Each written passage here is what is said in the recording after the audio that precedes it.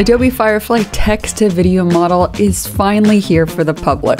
I know a lot of you have been waiting a long time for this, but the wait is over, and I've put a link below where you can access it. So how good is it? Let's test it out and jump on in.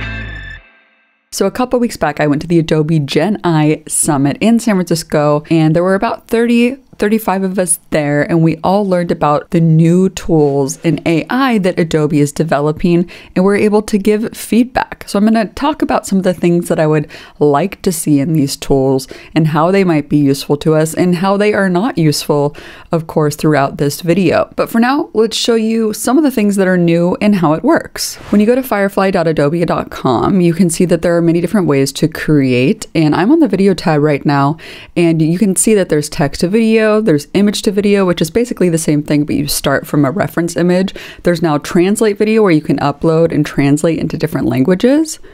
There's also these two things that are coming soon, enhanced speech, which you've seen with Adobe Podcast and inside of Premiere Pro. And then there's text to avatar, which basically lets you give a script and some generic avatar speaks it. So also, if you go to the audio tab and scroll down, there's two more things that are coming soon. Text to sound effects. Now this was previewed in Project Supersonic at Adobe Max, where basically you can type in a description of sound and it will generate that sound effect for you. Let me show you an example. Let's have a listen. And my personal favorite, voice to sound effects, you can basically do a rough sound Foley just using your mouth, and then it can transform it into the actual sound. Whoa.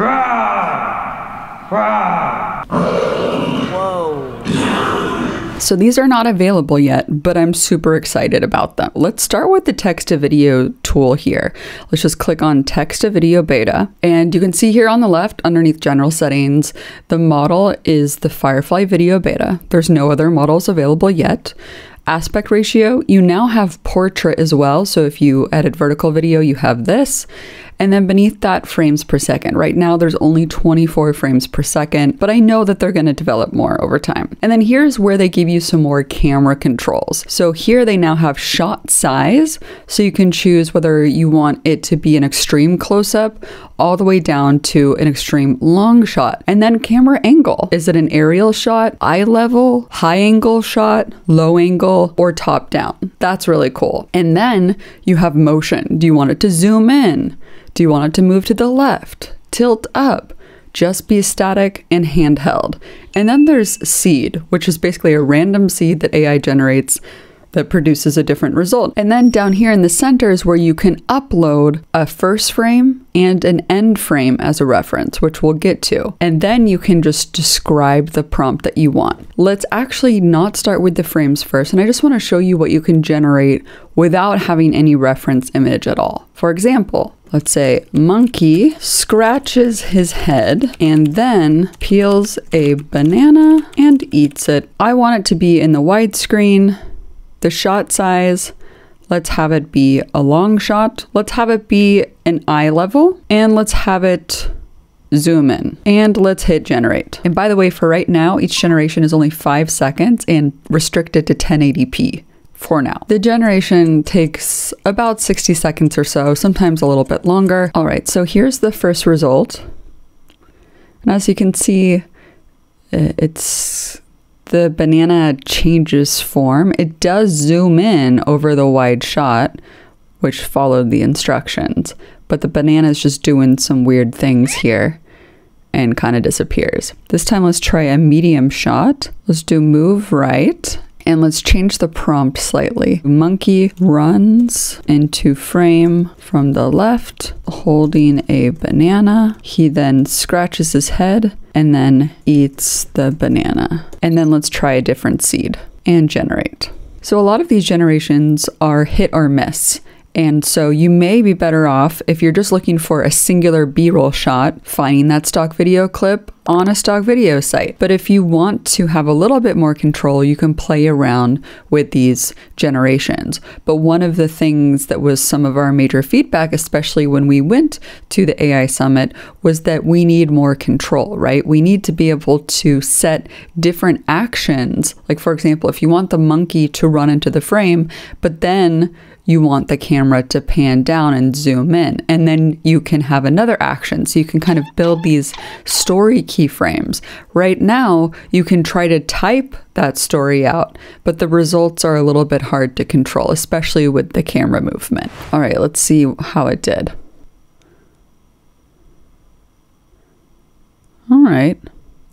Again, it's eating it really weird.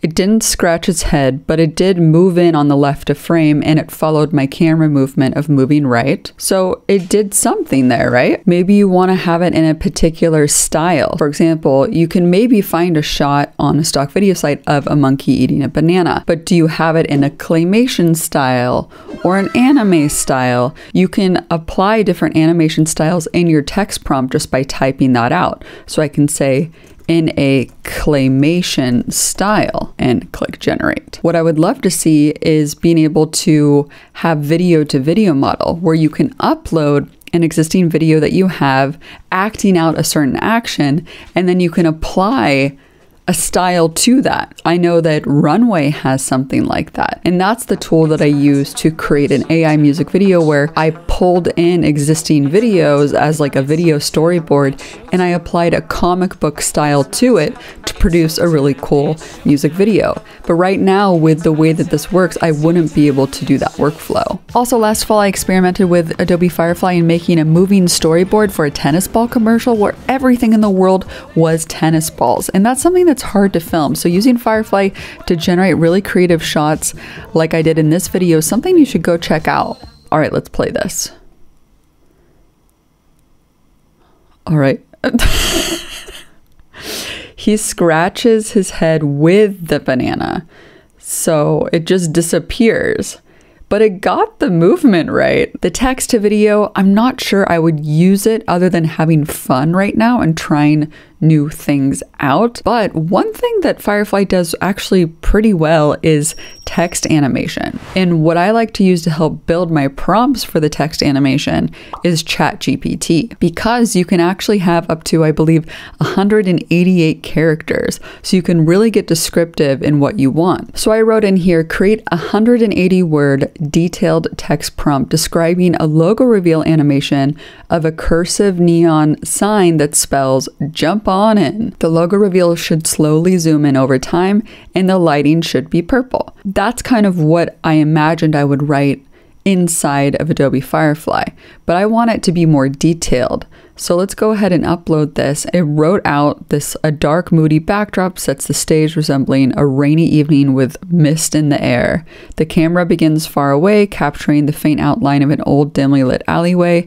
In the center, the neon sign spelling jump on in, rest on a brick wall. It's pretty crazy that it just came up with all this detail, but this is great because it shows you what type of visual detail you can write out, and you can edit this and make changes to it, and it's just a starting point. So if I'm going to copy this text prompt and put it here inside of the text prompt field, and now let's go ahead and generate. So right now, our team and I primarily use text animations from our awesome Gal Toolkit extension, and occasionally we'll use a more complex animation from, let's say, Envato. If we cannot find what we're looking for there, we may now move to Adobe Firefly to generate some cool titles to then use in our edits. It's a new alternative to play around with. Again, it's a hit or a miss, but some of the things are pretty awesome. And by the way, Adobe is not sponsoring this in any shape or form. I'm just excited to try new tools, and that's exactly what we're doing right now. All right, so here's the result.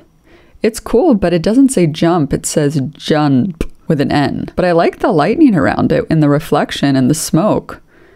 Let's jump on in. But in a separate tab, I did do a couple more, and it did spell it right the first time. There's this one with jump on in, and this one is spelled correctly. And then this one here,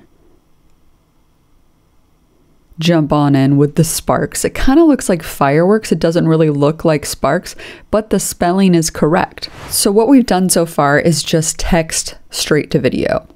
no image reference. Now let's talk about that and some of the things that we would like to see. But by the way, I'm Kelsey and I'm the creator of Premiere Gal. If you're new here, basically cover primarily video editing and post-production tips and a lot of tutorials to help you create different types of effects. If you're looking to become better at editing, I've compiled 10 tips into an ebook, and it's called the Video Editor's Checklist. Now, for those of you that don't like to read, don't worry, it's not super long. It's only 28 pages, so it has a lot of illustrations. It's really designed to be a reference guide that you can just take a look at. And the tips that I give are both theoretical and practical, and they're not platform specific. While I primarily reference screenshots from Premiere Pro, all the tips can be applied to any professional editing software that you use. So you can find a link below if you want to go check out the Video Editor's Checklist. Now let's see how well these first and last frames work. A bad example that I have here is of a human hand just holding a lemon. And then let's say you want it to cut the lemon and then zoom out to reveal a kitchen. So what I did is I uploaded this image as a start frame and I wrote the text prompt, "A chef slices a lemon in half. The camera zooms out to reveal a beautiful wooden kitchen with large windows letting in natural light. You can see that outside there's a forest. Use a Canon EOS R with an aperture of 1.8. I also had the camera zoom out over here on the left, but no shot size and no camera angle. And here's the result. So as you see, first of all, it slices the finger. It has this like glowing effect, but the zoom out follows my prompt pretty well, right? So generally having a human hand in the first frame, it just doesn't work that well. But a really good example is starting from a still image of a landscape. And let's say with this image of an igloo that I took, I want a little bear to come in from the left and walk inside the igloo. This is a good example of this. So I've uploaded this still image of the igloo, and I typed in, "A cute baby cub bear walks in from the left of frame. He sniffs out of curiosity and then enters the igloo through the opening." Let's see the result. It's actually super cute, but then all of a sudden it turns around and changes direction at the end. I tried a different random seed that it created and I updated the prompt a little bit. Let's see this one. Instead of going in, he comes out, even though I didn't say that. I think that's the most usable one though. So while the results vary here, I think this is the best use case of just using one reference frame to then add something to it. If you wanted to add something in a particular scene, this might be the best way to do it. Another thing Firefly can do is generate atmospheric overlays. At least that's what they say it can do. So for example, let's say we wanted to add some snow overlays. We would need to generate this separately and then overlay it inside of Premiere Pro with a different blend mode. So let's type in realistic snowfall black background, and this was the result. I didn't want the snow on the ground. I really just wanted to have animation going on. This one had the camera movement on it, so I was like, okay, let's get rid of that. Let's make it static, but it still added these trees and the snowflakes are huge and it's not usable at all. So then I was like, okay, let's try a different prompt. Let's do animated, falling, detailed, very small snowflakes, transparent background, alpha channel.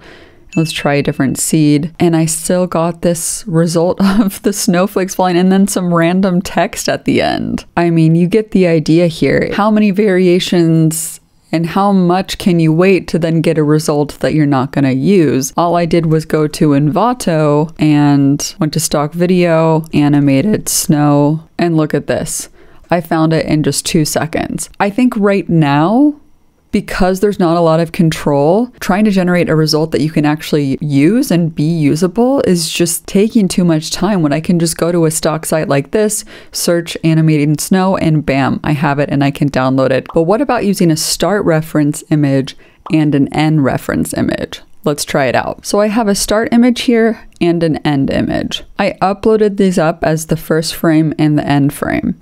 And then I just wrote a very basic prompt, golden retriever runs happily. And by the way, when you use a start frame and an end frame, it disables the controls of the shot size and the motion. I do wish that you can control the motion slightly, but the idea is that it's going based on the framing and the shot size of these existing frames. So let's go ahead and see the result here.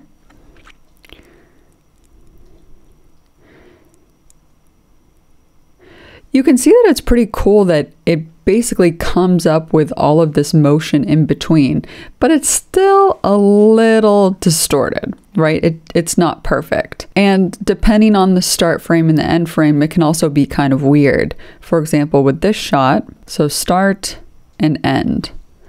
Look at what happens here. It runs, it looks kind of painterly, and then all of a sudden transforms into the sitting dog. So again, not perfect in this case. With people though, it really struggles. So this is the start frame and the end frame. And I wrote, surfer guy walks out of the ocean holding a surfboard over his head. And here's the result.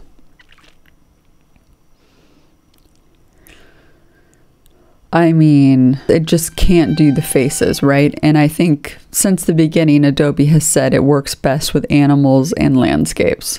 And it's true. Also, one thing to note is that there are so many AI tools out there, and Firefly is still in its infancy. I know there's other tools like Pika, Runway, Comfy AI that have a lot more control that a lot of AI artists are using right now. One reason why Adobe Firefly has taken so long is that it is a big company, and they're making sure that all of the AI generations are commercial safe. They only train their model on Adobe stock and media that they've licensed to use. And it's not that Adobe has restricted its model to only train on media that it's licensed for and is commercially safe. It could be that just the model itself needs some more work before it can actually have usable video outputs per se. So right now, Adobe Firefly is public for you to try out in the web app version. Eventually, the plan is to have it in Premiere Pro so you can type in a text prompt to generate a B-roll clip. And also, they sneaked last year at object removal, which would be awesome. I know that's something that we've all been waiting for. And would love to hear your thoughts on this as well, what you would like to see inside of Premiere Pro eventually as these tools develop over time. Go ahead, leave a comment below. If you want to learn how to use Firefly and other tools like it to generate VFX, you can watch this video right over here. That's all for today's video. Hope you found it useful. See you next time. Bye.